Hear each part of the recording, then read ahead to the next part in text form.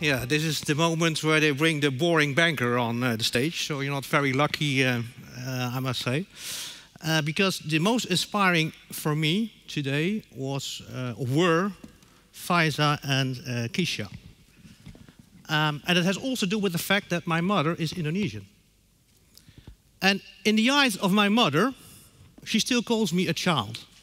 My wife also calls me a child every now and then, but it's a completely different topic. And as a grown-up child or a wannabe millennial, I have a personal interest also in this topic. But I'm not here to share this personal interest with you. I'm here to share my passion about it. Because the situation is, I think, very clear. We can talk all these management buzzwords about business case and license to operate, but it's just a moral case. Doing this is the right thing to do. That's why we do it. But the challenge is, especially in banking, for us, it's in our indirect footprint. It's in the footprint of our customers. So how do we get a better understanding of it? And the question is, how can we create impact? And the answer to that is quite simple. In order to create impact, we need to understand, we need to engage, and we need to collaborate. The first thing is we need to understand. In a world which is becoming more and more complex, clients are becoming more complex, operating globally, and we have less time to do so. We're living in a world which is extremely digitized. So our clients expect answers very quickly. That's the reason why we organize ourselves in sectors, and we also have our policies in sectors to get this better understanding. So understanding is very important. The second element is engage. We need to engage with clients. We need to start this conversation. That is why we partner with, for instance, UNICEF, to share the children's rights business principles with our clients to start that conversation. But it's not only about talking, it's also putting your words into action. And I will give you an example. We were involved in a project in Africa where we were financing a project, and we saw that there were a lot of accidents affecting children. And we dove into that issue, and we saw that the same road was used for the lorries of the project, but also for the community traffic and the children going to school. And at that moment, we stopped the installments and the disbursements of the project. So we made it financially impossible to continue the project, and we pushed upon the company to take measures. Measures which were going to limit the time when they are moving the lorries on that road.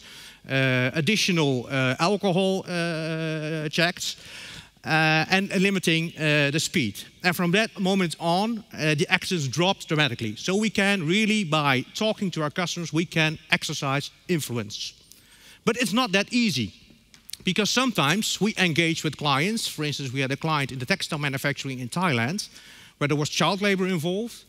And they stopped the child labor after we were pushing that on the agenda. But 2 years later, we saw a dramatic increase in prostitution, child prostitution, in the same area, because of the fact that the kids who were not working in the factory anymore, they started to do something different because they needed the money. So only solving on one part of the chain is often replacing it to another part. And so we need to think more about the ecosystem. So we need to understand, we need to engage, but most importantly, we need to collaborate. And that's why we, in the Netherlands, started an initiative which we call the Dutch Banking Sector on Human Rights. And we signed a contract in 2016 with 13 banks, with NGOs, with labor organizations, and with the Dutch government, with the goal to embed human rights in our policies, to do due diligence, all in the same way, and to learn from each other how we do it, but also to make use of the knowledge that NGOs have about these companies, and to report on it in a certain way. And the fourth thing that we did is we decided to make some analysis on value chains to get a better understanding of what's going on in those value chains. Because then we're back to this spiral again, so the vicious circle, understanding, and that leads to better engagement, and then we can collaborate further. Ladies and gentlemen, I come to a conclusion. Your Majesty, you were very clear this morning. You said this morning, I want you to stop talking and I want you to get into action. You said it much more polite than I do, but you're a king and I'm a Dutchman, so that's a little bit the difference, I think. So we need to come into action. And Your Royal Highness, Princess Laurentien, you told us where we can find the answers, because the answers are often with the children themselves. And we tend to talk a lot about children, and we're not so good in talking with children. even not today. And that's my wish for this forum, for the next forum. I would hope that we would have a panel here where also children are participating in the conversation.